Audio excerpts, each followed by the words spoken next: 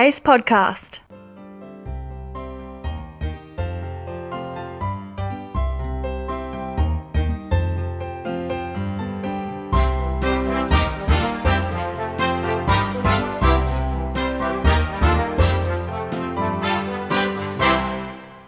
Hello everyone and welcome back to Vaguely Accurate. Today is a very special episode as it is our second instalment to finish the conversation we started last week with Bronwyn Milkins. She is a PhD candidate at the University of Western Australia studying cognitive psychology, and she's also a strong mental health advocate.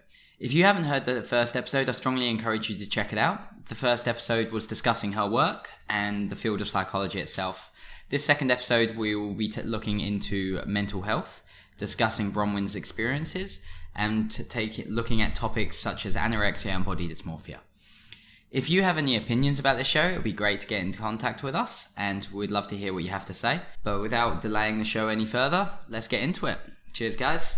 Now, I'd like to take a bit of a moving on towards, you're a huge mental health advocate. Yes, I am, yeah. You've got your own blog that you work on, which is... it doesn't have a name. It's just on my website, though, which is bronwynmilkins.com/blog. So I write about mental health and, I guess, just life and all the things that I've kind of encountered in my lived experiences of mental illness. So I try to make it as helpful as possible for other people. So if you don't mind me asking, what has motivated or instigated this strong interest in communicating mental health disorders and talking about your own experiences? And could you also tell us a bit about your own experiences? Yeah, sure. So I originally got into speaking about mental health, I guess, from my own condition, which started when I was 16. And it was in my first year of university. So I did finish high school when I was 16 and went straight on to university. How do people do that? I skipped a grade when I was in primary school, and then I moved states, and just the Australian school system works. So I was just 16 in year 12. Wow. Yeah, so my first year of uni was really challenging. A lot of people find their first year of uni really challenging, and like many others, I struggled a bit, and that caused me to develop really severe anxiety and depression. And I think just from a combination of my personality, I was quite perfectionistic when I was younger, and I was quite hard on myself and quite negative about myself. And then I also just had this, I guess, internalization of the cultural idea for thinness, and that it was definitely, if you're thin, you're successful. And that caused me to slip down into a path of an eating disorder. Mm-hmm. So it wasn't motivated by vanity or I wanted to look better. Rather, it was developed because I felt so awful about myself and I felt so disgusted at myself that I thought the only solution to fix that was to exercise as much as I could and then eat as little as possible, because then people wouldn't have any reason to be disgusted at me because I'm doing the culturally acceptable thing of being thin. Unfortunately, I guess driven by that self-loathing of myself, it had a lot of health consequences to me. So I lost weight quite rapidly. My hair started falling out. My skin started turning blue. My bones became very brittle. I had several medical scans and my hips had deteriorated to that of an 80-year-old, and I was very close to osteoporosis. My heart rate dropped to just 30 beats a minute. So yours should be beating happily at around 70 right now. And that put me at risk for sudden cardiac arrest, and I was asked to go into hospital a number of times, but it still didn't help me. I was still like, I need to do this. I'm so disgusting. And I really, at that point, I was around 18, and I really just wanted my life to end because I didn't see that I had anything worthy to contribute, and I thought I should just end. And I really just wanted to kind of die by my illness, and I really just hoped that one day I would have a heart attack and that I would just die. And it sounds awful, doesn't it? And it was absolutely awful. And nobody telling me that I was okay or that it was all good really helped me. I was so stuck in that mindset, and I couldn't see any way out of it. Eventually I was hospitalised for just over a month, and best decision I've ever made. My psychiatrist said I should go into hospital, but ultimately he said it's up to you. Okay. And I thought, I just can't do this by myself. As much as I wanted to be in control and I thought that I knew exactly what was happening, and I was absolutely obsessed with numbers as well. So I was like, if I exercise for 45 minutes, that burns X amount of calories, and if I eat this amount of food, then this will be, the amount. And I thought I had it all in control, but by the end of it, I just hated weighing myself. I hated looking at myself because it made me sad that I was continuing to lose weight, and it made me feel awful if I was to gain weight. So it sounded like the treatment worked. I suppose that's a complete turnaround on your original perspective of yourself. So I guess I'm quite fortunate because for a lot of people who have anorexia, which is what I was diagnosed with, they go into hospital maybe 2-3 times, even more. I was in hospital once, and I was really determined to recover, and it took several years of therapy, group therapy, individual therapy, lots of, I guess, determination, and also the support of my friends and then partner and my family to actually get well and get to the place where I am now, which is healthy. Yeah, healthy. Yeah, I really like myself. Life is mentally, good. physically, everything. Yeah, life's great. Yeah.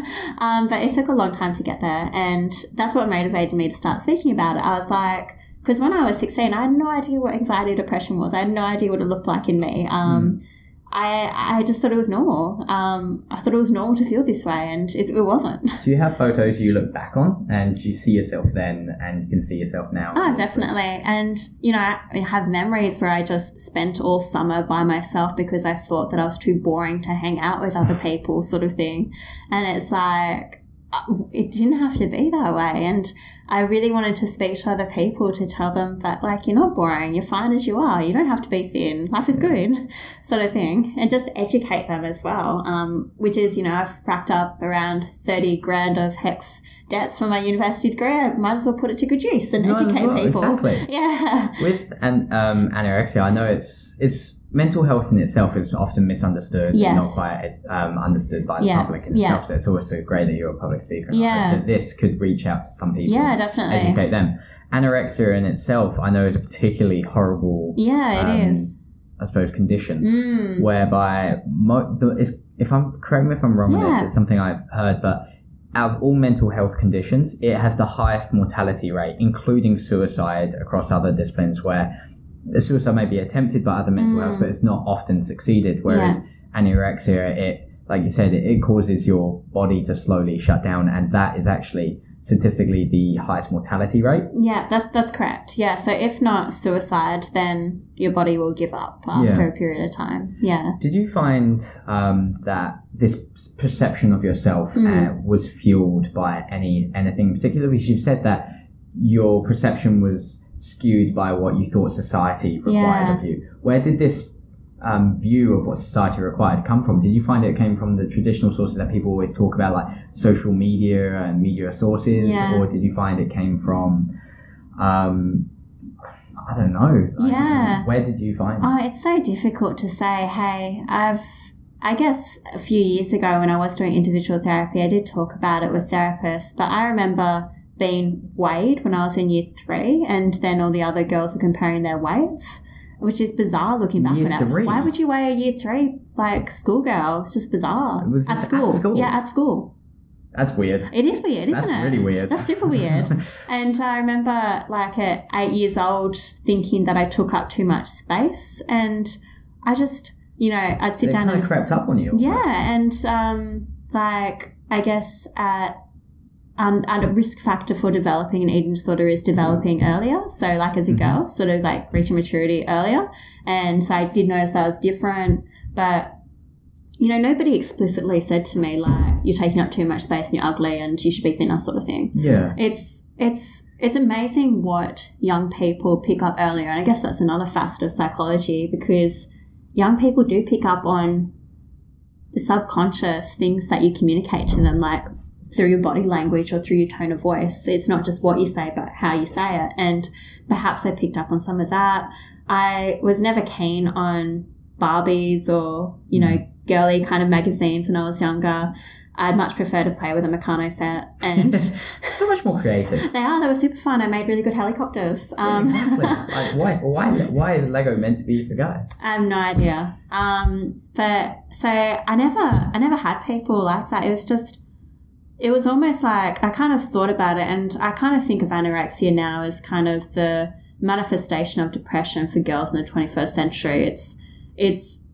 it's horrendously more commonplace these days. Incredibly so. Just to be dieting all the time and just to have a negative self-perception of yourself. You have social pressure everywhere, especially with the increase.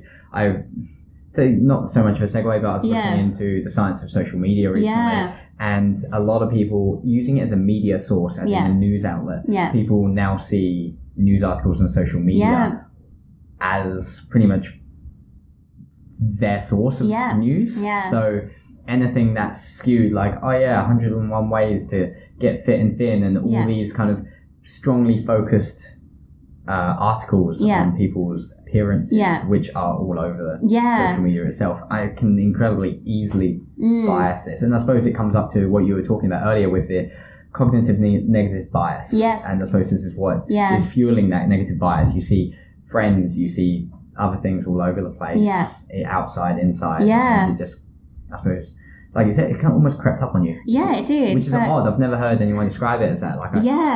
And it did very much. And I guess younger, I think my first episode of depression was when I was 10 years old, and that's when my family moved to Sydney and I moved schools, and I went to about 10 different schools when I was growing up. My dad was in the Navy, and, it was just a few risk factors combined.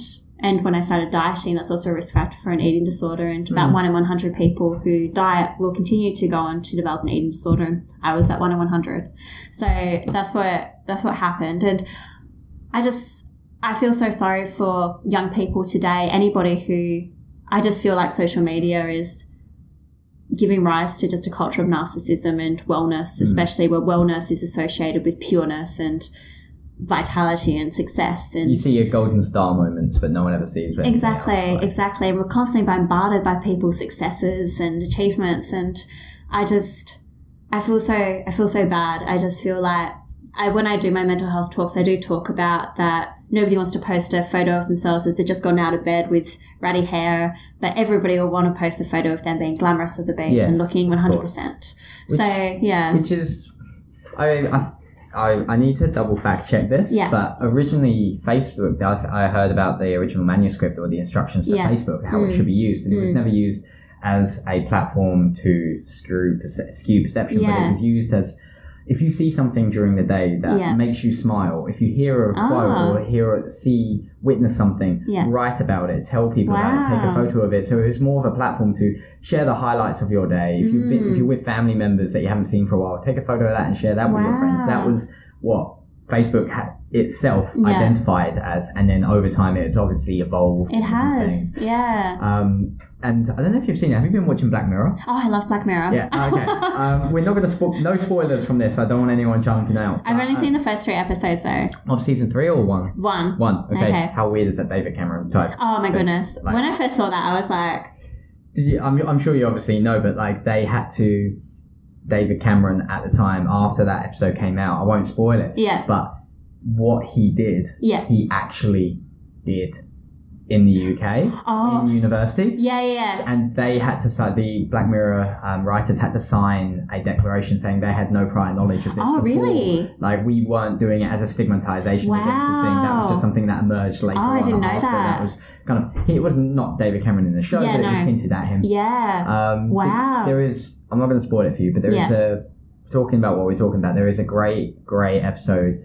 I think it's season 3, episode 1. Okay. And it's, again, it goes on that whole social media, but you see a rank. You know how, you can rate people 5 stars? You see people... That'd be such a good plot. A rank 4.6, 2.3. Yeah. And, the rest of the world or the rest of society is you can only come in this bar, it's a classy bar, or an average bar if you're 3.5. It's totally exclusive, so 4.7s and above in here. And people... So it's not about how successful and intelligent you are in life. Your success is based on your social perception, how nice you are, how genuine you are, or what people are looking for at that moment in time. And the people rate every interaction they have. If you bump into someone, no stars, and that knocks you down ranks, and your life can go up and down by 1 bad day. Yeah. It was a really, really good episode. That's so cool. I've got to watch that. Yeah, we're getting up to season 2 now. I'm very excited. Yes, the end of season 2 is questionable for me. I think it was my most standout episode so far.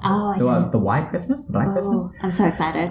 Very ethically questionable. I just love. If anybody doesn't know Black Mirror, it's kind of like science fiction, but with contemporary issues that we're dealing with right now. It's awesome. It's amazing. And it's just kind of pushed to a single extreme. Yeah, totally. On everything. Yeah. But with my public speaking now, like just leaving off that kind of individualistic culture, what was instrumental in my recovery was really focusing less on myself and focusing more on being part of my community and really creating meaning in my life that way. And I realized that nobody really cares what I look like, and I'm fine. You are the centre to your own story. Exactly. But something like 8 out of 10 interactions, if you include everyone you interact with throughout the day, you walk past all that. Yeah. 8 out of 10, you won't even be in their memory by the end of the day. No. And the ones that they are direct interactions, and that's more about what you said, not about the way you perceived it. Yeah. And even then you might walk away from a situation thinking, oh, did I sound a bit off there? Did I sound like I offended them? They might. I'm not saying, you walk around being arse, but most of the time, if you're worrying so much of a small detail, it's insignificant to you. It's insignificant to them. It is. Most people will remember you being nice and friendly than say like a pimple on your face. Like, exactly. People just don't pay attention. Like I said, we've got heaps of things to pay attention to throughout our day. So I really try and focus on this kind of community and doing things that give you meaning and making sure that you're happy with yourself, but also in your relationships with other people, because I think that's where a lot of our meaning is found, in how we relate to other people and be generous and kind and all that kind of nice stuff. Just be a good human. Yeah, be a good human. And don't worry too much. Yeah, exactly. One thing I would like to bring attention to, and also ask about you, considering we're mentioning the mental health side of things, is something that's lesser known. It's increasingly now, but is body dysmorphia. Yes, definitely. That's more of a derivative, I suppose, of anorexia. Yeah. It's not going to you're going to starve yourself thin. That's clinically defined as anorexia, I suppose. It's people outside. Next office. It's more it's more associated in guys, if I'm correct. But it's like, rather than your ideal as a female, society's perceptions is being thin and long, lavish hair and all that. For a guy, it's being strong, muscular, having this physique that people can look up to. And body dysmorphia is in the respect of giving yourself a very strict diet or not being happy with your appearance. And there are conditions, levels of it where people can't leave the house, or they change their clothes 100 times because maybe they haven't gone to the gym, or maybe they had a piece of chocolate and they just feel bad and they're like, oh, that makes my pec muscle disappear. I don't know. But it is a thing that totally really impacts people's lives. And, do you have any advice or anything to say on that? So eating disorders are increasingly becoming common in males as well. And I think that is partly due to all the risk factors, I guess, associated with eating disorders in women, as well as the internalization of what a male physique should appear like. And it should be big and bulky and signify strength, like you say. And I think, so body dysmorphia as well, some people might just believe that their nose, for example, looks awful or is too big, and you can show them that it's fine, it's on a bell curve, it's fine, but they'll go forward with plastic surgery and a number of plastic surgeries, which harms them because they had a reasonable nose in the first place, and then it might harm them financially as well because they didn't need to spend the money on their nose and they could spend it on other things. So body dysmorphia does have real consequences, and it's something that I experienced a lot. So when you mentioned changing clothes hundreds of times, me. When you mentioned not leaving the house because of your appearance, me. I did that when I was 15, 16. I refused to leave the house outside of school hours because I thought that my appearance was so ugly that people would be repulsed by me, which just seems bizarre right now, but it's truly what I believed, which is just a horrible thing for a 16-year-old to think. So body dysmorphia does have real consequences. It's not the kind of stereotypical thing that people think of when they think of anorexia, like they look in the mirror and they see somebody who's like 50 kilos heavier. For me, it was as I got thinner and I got to quite a low, underweight on the BMI sort of thing, and I would just see the fat that remained and I'd be like, that's what's left and that's what there is and that's what I am. So that's what it was for my personal experience, but everybody else might have a different personal experience. But it's always just focusing what was wrong with you, and you can never get it out your head. And other people, they tell you look fine, but you'd be like, you don't see what I see, and that would be the fat that you could continue to see. Yeah. So for people who have body dysmorphia, I'd actually recommend seeking professional help for that, because it can be quite debilitating. And like I say, even if you have a trusted partner, even if you have your mum tell you look fine, you still got that mindset that you don't. And no amount of convincing can change this. What is a delusion, which is a fixed false belief. And you're out of touch with reality when you having these thoughts, because you do look fine. So I'd actually recommend seeking professional help and talking to your doctor about it, and then seeking help from a psychologist or another trusted health professional to help you look at these thoughts and see whether they match up with reality, or consider alternatives, or live with them if you don't want to change them. So it's not about getting you into therapy and saying forcing a belief down your throat. It's about let's look, let's examine. Yeah. And on that, when you mentioned, you'll get your parents or your loved ones saying, you look fine. Yeah. To you, that's, I suppose it can come across as, that's a biased opinion. Yeah, I don't care. exactly. Like, you've got to say that. Exactly. Yeah, you love me. Of course you're going to say, you love me. Yeah, I get that. Like, that's not in question. Yeah. Like, of course you can boost my confidence. I'm not going to believe you, but good effort for trying. Exactly. Yeah. So it's very complicated. And I have, I spoke once at Curtin University about bodies, and there was a professional from the gym who was also talking about body dysmorphia in males, and he said that he sees guys at the gym who will be there for hours each day, who won't leave because they just think that they need to do this. And I empathize with them, because he said to me that guys will ruin their relationships with their partners because they're so obsessed with going to the gym and doing what they believe to be attractive, and it's at the expense of other areas of their life. So I guess you can recognize if it is a problem for you, if it's affecting other areas of your life, like study, like work, like relationships, and it's causing you to think negatively about yourself for a few days a week for most weeks. If it's debilitating to your way of life, then it's a problem. It's a problem. Yeah. It is an issue that needs to be resolved before it might not get any worse, but it can potentially get out of hand one day. Or one day could force you to do or be in a situation where it makes you go worse and a downward spiral. Not necessarily it will go bad, but it could. Yeah, and honestly, like, as a person who suffered from severe body dysmorphia, not having those negative distortions about myself, like, I'm not saying I'm head over heels in love with every single part of my body. I still am like, that could be a bit firmer or whatever, but it doesn't rule my life, and I'm much happier, and I can do all the exercise that I really enjoy happily, and in an appropriate time frame that doesn't impede on other things in my life. So life is better. Life is better. Yeah. We usually try and finish each episode with like a take-home note or anything you want to advocate for. Is there anything you would like to summarize up or say? Because there's been a lot of good advice throughout the end of the episode. So. I guess on the research front, psychological research is a wide and varied field, and there's lots of interesting things, and it has made a huge impact on the world. And I hope if you're interested, you can find a few more psychologists or experiments. Have a Google of what you're interested in, whether that's cognitive psychology or social or vision and perception or memory, anything else. Have a read about it and see what fascinates you.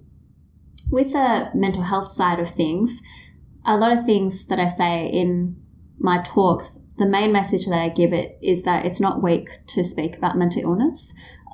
A few people have this perception that mental illness is a weakness, but actually speaking up about what you're experiencing, and we all experience hardship in our life, and we all experience grief and difficulties. Speaking up about that and seeking help is actually an action that you can take to bring you closer in line with the life that you do want to lead. And it's an incredibly courageous and strong thing to do. So it's not weak to speak up about mental illness, and it's helping you take action. Thank you very much. No worries. A great slogan right there. It's not weak to speak. It's not weak to speak. So thank you very much. No worries. And that was Bronwyn Milkins. Thank you very much, everyone, for joining us on the show. If you have any questions or anything you wish to ask, you should be able to contact her directly. A Twitter handle and some contact details to be posted in the description to this episode. If you would like to start a discussion about this, contact us on Twitter. Or if you have any personal questions you wish to ask us, then you can get in contact at vaguecomments@gmail.com. As always, we love hearing from you. And if you would like to meet us or meet me, I'll be at the ResBaz event at Curtin University in Perth, starting on the 30th of January, I believe. So I'll be having this little stall there, and you can come up to me, talk to me, and we'll be doing some nice, interesting, fun things as related to the event. It's great to have you, and check out our website, www.vaguelyaccurate.com. As always, this is an ACE podcast episode, so check out them and the shows that they have. Cheers, guys.